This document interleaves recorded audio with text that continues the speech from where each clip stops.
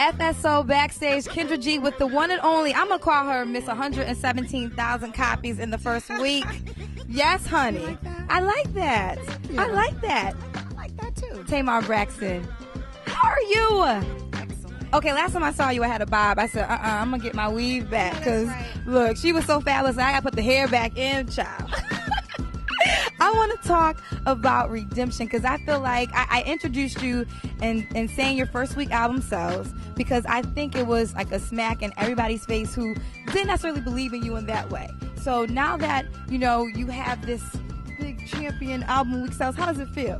It feels amazing. I mean, it's not even really about the numbers. It's really about the opportunity. Right. Because it's really all about singing and sharing my gift at the end of the day. So all the other stuff is just like the cherry on top. Yes, but I know the numbers matter because you told me that you Ike and Tina with your husband Vince, and he don't play no games. Give some records in May. No, he just wants me to put my best foot forward. Right, right. I never expected that number. I never expected, having the number 2 album in the country and then have my album considered as pop. Like I'm not a pop artist, I'm an R&B.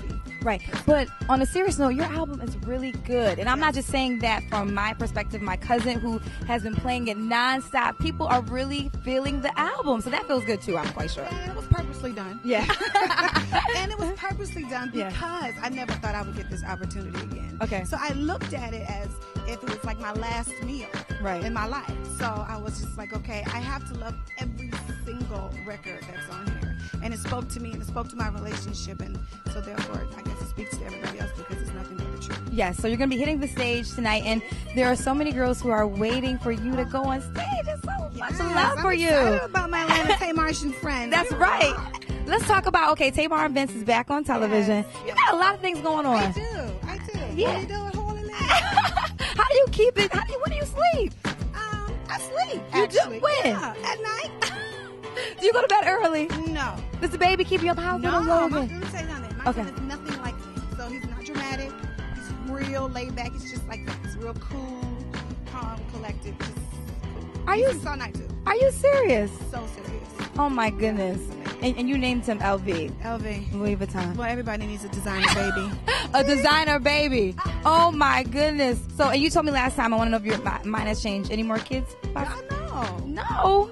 How'd you lose the weight so fast? Stop eating. What do you mean? Come on. You ate. You had to eat. Food was my boyfriend when I was pregnant. So, I had to stop. Tamar, you are hilarious. That is not true. I swear. Are you kidding me? You're not working out. Well, no, because my uterus just got back in Your place. it was out of place? Well, I thought so. It kind of scared me, childbirth like that. That was my first experience, really looking at it. Mm-hmm. And, when Dr. Jackie was putting me back together again, it was like everything was on the table.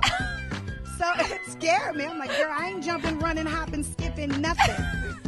I love it. Well, I'm not going to hold you too long because you have to hit the stage because there's thousands of people outside that have been waiting for you all day long, and you better just do it, girl. I like the blondes.